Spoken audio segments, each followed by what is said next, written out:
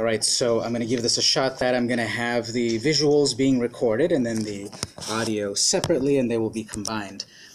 So I have for you in the network folder, I did put a version of what I wished had been, or I had hoped that you had gotten toward by the end of the day.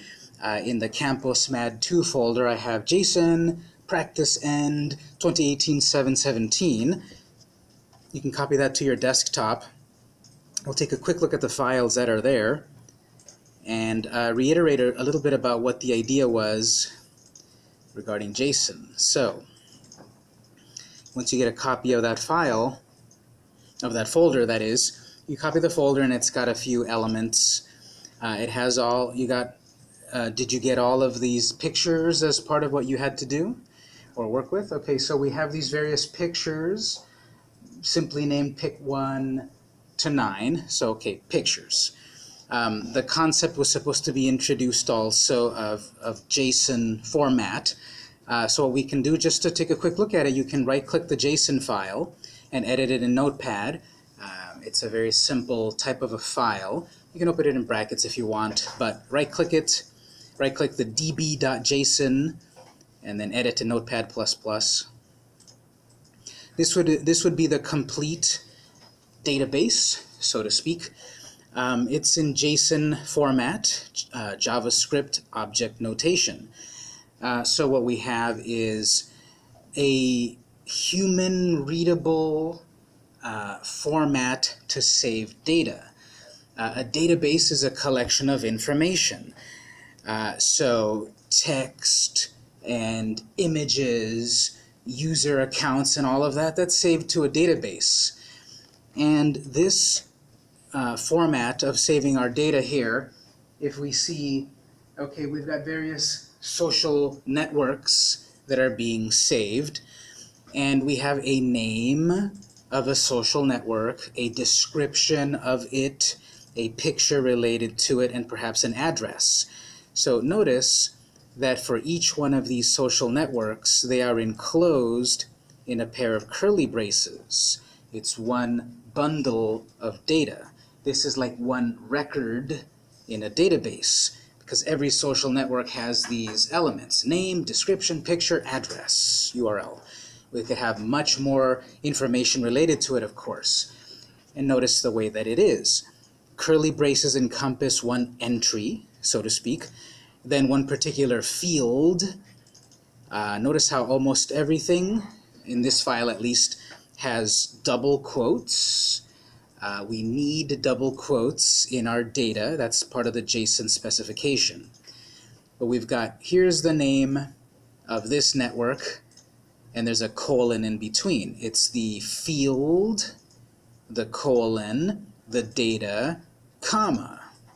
Okay, another field, description, colon, the data, comma.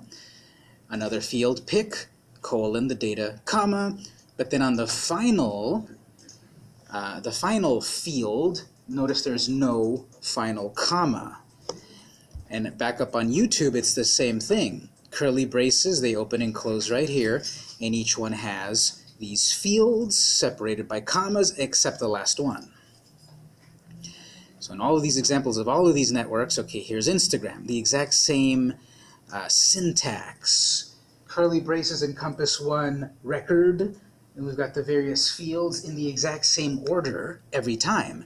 It would be a problem if this record said name, pick, URL, description, because all of the fields have to be in the same order. That's another element that's important to note of JSON. The syntax of it is very specific, the curly braces, the commas, etc. But then the order in which you're writing your fields does matter. In between each record, in between each particular entry in the database is a comma. So commas again here. Here's one particular network bundle, comma. Here's another one, comma. And there are commas on every one of these entries until the final one, which is right here, SoundCloud. There's no final comma. just to write a couple notes here also in another file that I will then put into the network folder.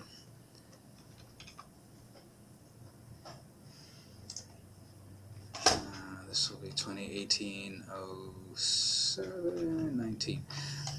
JSON,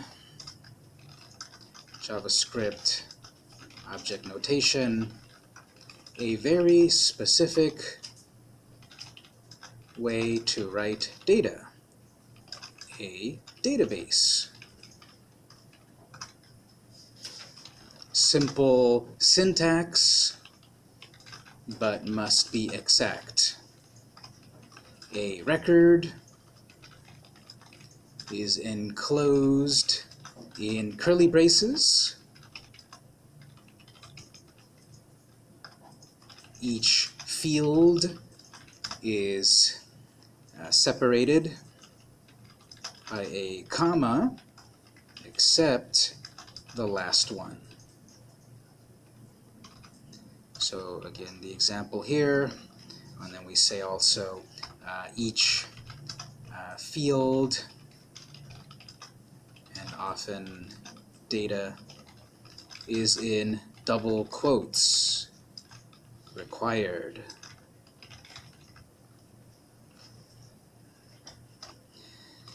And the technically the key field name is first, then a colon, then the data. So we saw that. So we can have here last name, colon, quotes, Campos, first name, colon, Victor, age, colon, 40, comma, and then the final one, city, San Diego. No final comma.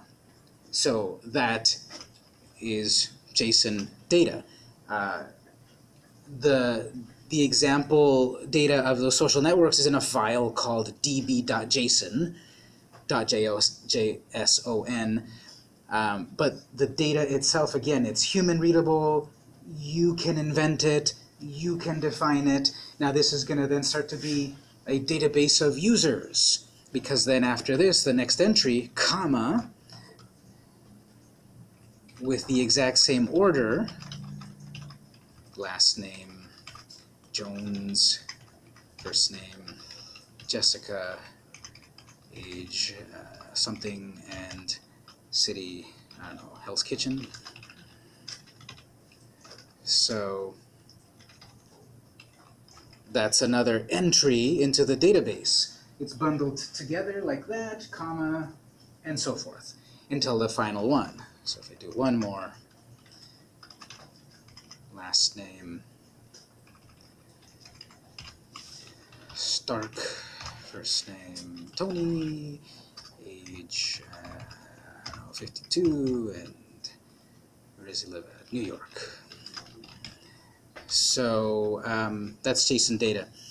That was what should have been at the minimum discussed on the last lecture. Was it around there? Was that covered in that sort of way? Okay. Does it make further any? Do I need to explain any more on like the way it's written like that? Does it make sense there? Okay. Well, the other half of the things perhaps was retrieving the data to display it on screen. We saw here in the example, this one that I'm showing at least, there's a picture in the database as well, but it's not the raw data of the picture. A picture, of course, is zeros and ones and all of that, but it's not the actual raw data in the database.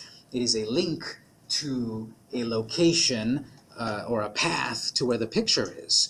So imagine that this database is on a server, and the picture is uploaded somewhere into the server, maybe a folder on the server called, /pictures/2018/social/pic05 PNG.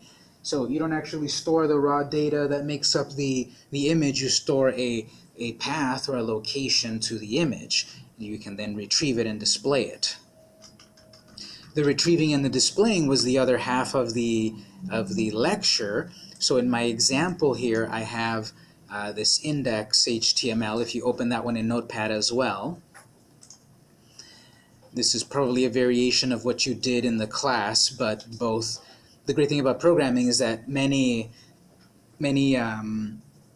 roads lead to the same location, meaning you can do things in a variety of different ways as long as you get the right result. It's right.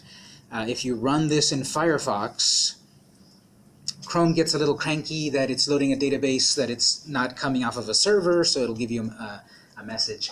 Just run the index file in Firefox and then open up the console, F12. Then I'll explain the code briefly. So there's a button, pick a network. When I pick it, I see the picture, I see the name of the social network.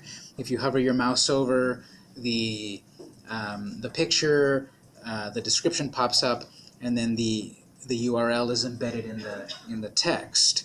So all of this data that I showed over here in the actual database file is retrieved and processed and displayed on screen via HTML, CSS, and/or JavaScript, which I'll explain in a moment.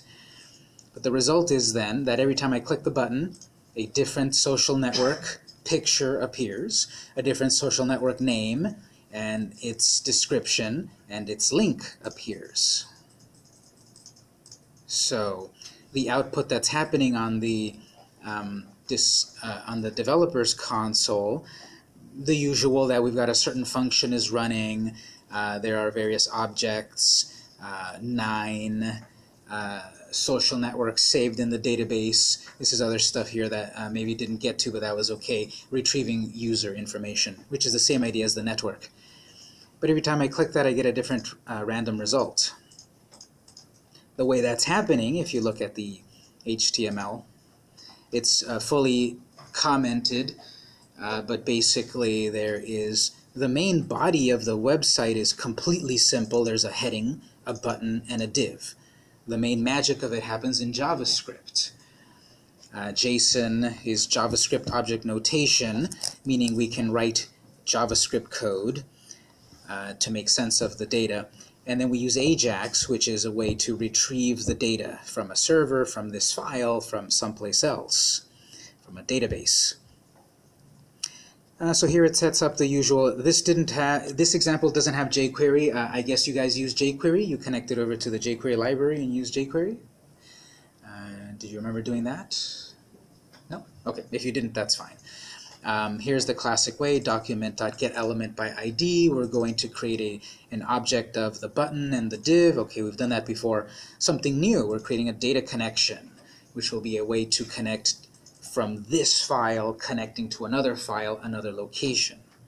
A function that will do something, and then past that, an event listener, an on-click. So once we click the button, run this function, get social. So this is a variation of the JavaScript we've done before. It's the plain old JavaScript. We've done jQuery before. And what's happening inside of the actual function, again, you can read the comments, but the big idea is there's going to be a connection opened to a file. Well, all of the database file, db.json, we're going to get a connection to the file, basically. Override MIME type, don't worry about that. Okay, we send it, we say, okay, let's connect. Here's the file, let's connect to the database. Well, what happens is once the data loads, we need to process it because it's just raw data.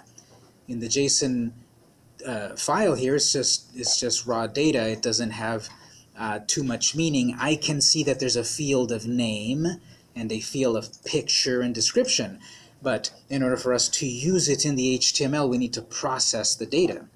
In this case, line 39 is doing that. We're parsing, we're converting the raw data into JSON data, into data that is understandable by the software, by JavaScript. Some console output showing, okay, what is the data we loaded? Specifically, what is the name of the 0th entry into the database? What is the age of the first entry to the database? What is the URL to the second entry in the database? These numbers start from 0, so you saw that when I did the first one over here, the 0th entry, Victor, from my database is right here. Victor here is 0, Janet is 1, Luke is 2, Maria is 3. So we start counting from 0, not from 1. If I say, give me the entry number 1, it's actually going to give me Janet, not Victor.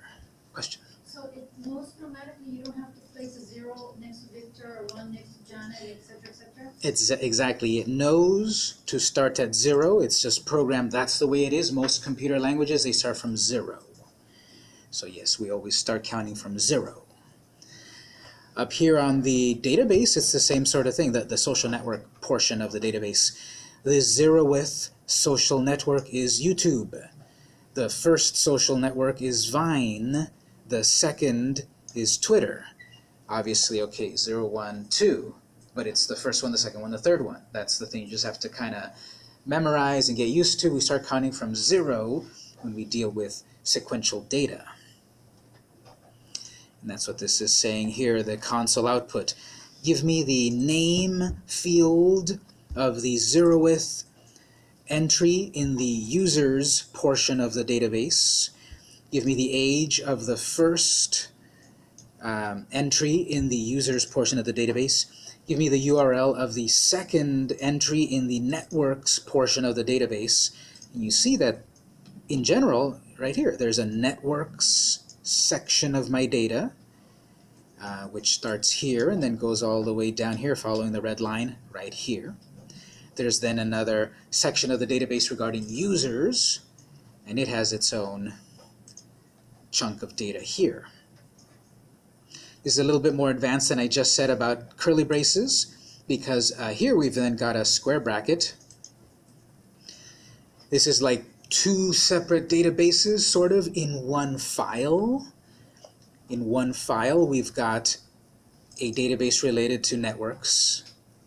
It's still the it's still the quotes, the colon, but then a square bracket.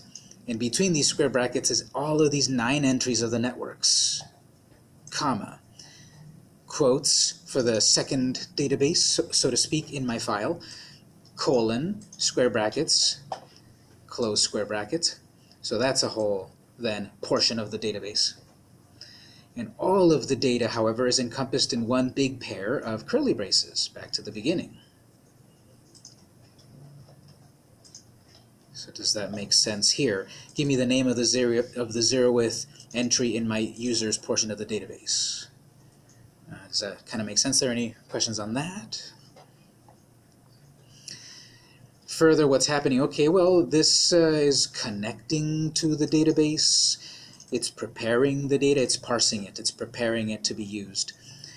Well, to display it on screen, a few things are happening. A random number is being generated because I want to pick from one of the 9 social networks in the database. So we've covered random numbers before, and this creates a random number based on the total number of networks in the database file.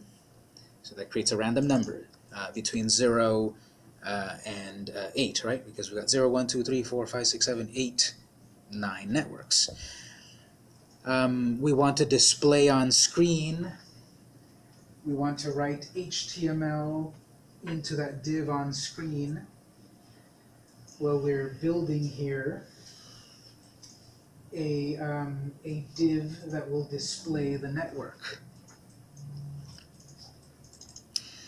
The image tag with source equal to the picture that we randomly selected in the network portion of the database, plus a title attribute of the image tag equal to the description of the chosen random social network from the network location, end of the image tag, break paragraph, and then an A tag to create a link, href equal to the address, the URL of the random social network in the network's location of the database, target blank, and then the name of the social network to display on screen.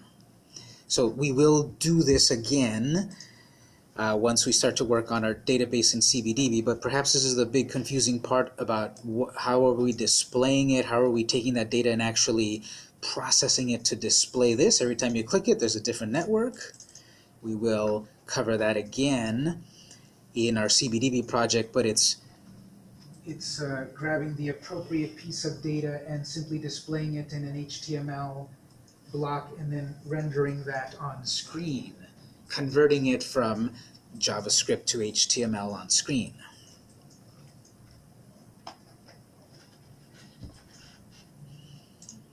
Yes? On an index.html line 27, Mhm. let's say you could do on the second argument, you could do HTTP something, you could do like a CGI, something that creates the db.json on the fly, right? It could be more complex than this. Yes, definitely. Right now, we're connecting from an HTML file to a JSON file. But yes, this GET connection could connect to something more complex, some CGI script to do even more, some PHP script to have it be dynamic and such, yes. It could connect to some resource online as well. This is very common nowadays. The reason why we're covering JSON is because it's very common to have something like this, twitter.com, or something more like api.twitter.com/tweets. All of these websites nowadays that have these databases often expose their database to some degree for you to access them. All of these tweets that are getting sent out for the last 10 years, you can access them. Twitter has a way for you to connect to its database. It's not as easy as what I typed here, of course, but they give us a way to connect to their database, and it's going to give us a portion of the database in JSON format. Facebook as well, YouTube, all of these networks that have huge databases are going to let us check part of their database in JSON format. So if we kind of understand JSON, we can pull data out of these networks and then do some HTML and JavaScript stuff to them and display it on screen. Yes? So, you said that JSON was the format to view the data, JSON is a format to store the data. store the data. Yes. So is that what it is? That's the only thing, that you're just storing everything from Java and from HTML? That's its only purpose? Remove half of what you said. It is a way to store data, yes, but not particularly. It's not storing the HTML or the JavaScript. It's just storing the data. See how I have an entry of name, YouTube, an entry of pig. No, it's the data. It's the data, not commands. It's just the raw data. A person's last name, a person's first name, a person's height, age, and such. The data. There's no commands. Data in HTML, and so was there in Java. So what type of data specifically does JSON? Plain raw text data. The HTML and the JavaScript is happening in the HTML file to process the data. This data, one of the things about JSON is that it's very simple and in a sort of a way dumb. It's just data, it's just text. It has no meaning until it gets processed by the JavaScript to display it as HTML, something visible on screen. So that's one of the reasons that JSON is very popular nowadays. It's just a simple way to save data. What you do with it, then that's the complex part. That's the writing the JavaScript to load the data, process the data, create the HTML to then display the data. Yes? Index HTML line 39. Mm-hmm. You were returning the data from like a server. That command is just going to ignore all the HTML to page. Just going to just gonna just find the JSON database, ignore all the HTML tags? This goes back a few steps. Some of these lines you cannot really remove them out of context. Let me jump back a moment. The reason that JSON parse here is working is because we're connecting to a JSON formatted file. If we were connecting to a different kind of a file, an HTML file, a CGI file, we might not simply be able to do JSON parse. So this is assuming we are connecting to a JSON formatted file or location. We can then parse the data so that it understands it as JSON data. Was that your question? Does that answer? Well, when you go, if you did this on like a regular web page, wouldn't it return like all these HTML headers and stuff, like the title and stuff like that? No, it shouldn't, because our point here is that we are trying to connect to the data, and we're specifically, once it loads, we're specifically looking at the text that was returned, not the headers, not the location of it on the server. We have. Yes. Yeah, but it's gonna fit out all the other stuff, right? And There's a JSON formatted entry in that file that gets returned. It's just gonna parse the JSON in. Just the JSON data in the file. Yeah, it's not going to look at the headers or the file location or anything like that. So connecting to a file, loading the data, processing the data, displaying the data. We're going to do that again more in depth when we get into CBDB, but I just want to reiterate a version of what you covered last time. And whatever you covered last time still applies. This is the version of what I would have ended up with if I was doing the lecture, so keep a copy of this file if you want to look through it and compare what you did in the class. I'm going to move on to CBDB in a moment, but any questions about this file or what was covered in the last class or anything regarding JSON and such, if it still doesn't quite make sense, it'll make more sense as we apply this in our CBDB project. Yes? Is it accurate to stringify and parse are kind of opposite methods of going from one format to the other? Yes, so we have, that's exactly it. We have here, we are parsing the data. We are taking data that at the moment, this is technically a raw string of data, sequential data. It's just dumb text. It has no meaning. So in the JavaScript here, we're saying let's parse it. Let's turn it into an object so we can check the name property of this object. The opposite, yes, would be JSON.stringify to simplify it from an object back to raw data. So that would be a way to save data back into the database, perhaps. So parsing and stringifying are two sides of the same coin, yes. Any other questions?